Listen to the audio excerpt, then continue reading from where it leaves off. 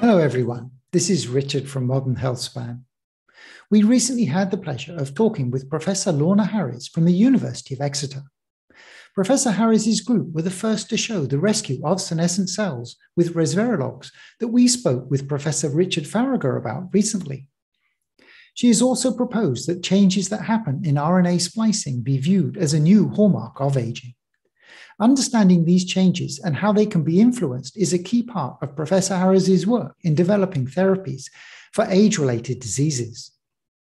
We will release the interview soon.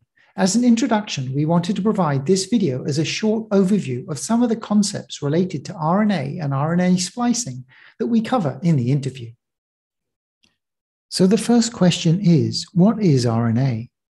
RNA has many purposes, but in this case, we're talking about RNA as part of the machinery used to create proteins and so express a gene.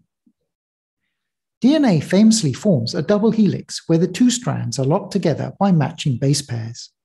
There are 4 different types of bases which are always paired in the same way. Sequences of base pairs in the DNA act as a blueprint for the amino acids which will make up the protein. RNA is very similar to single-stranded DNA, although there is a change in one of the bases. Again, at a high level, here is the process known as transcription, by which the blueprint in the DNA is converted into a protein. DNA strands separate so that the base pairs can be accessed.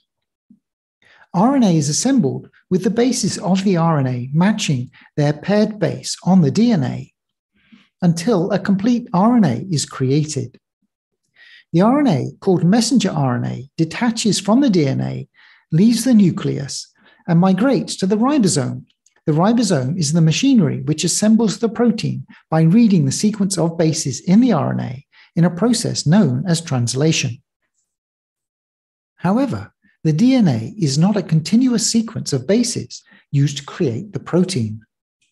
There are regions called exons which carry the code for the protein and other non-coding regions called introns which are not used in the assembly process. The transcription process does not differentiate between the 2 regions, and the initial messenger RNA contained both of them.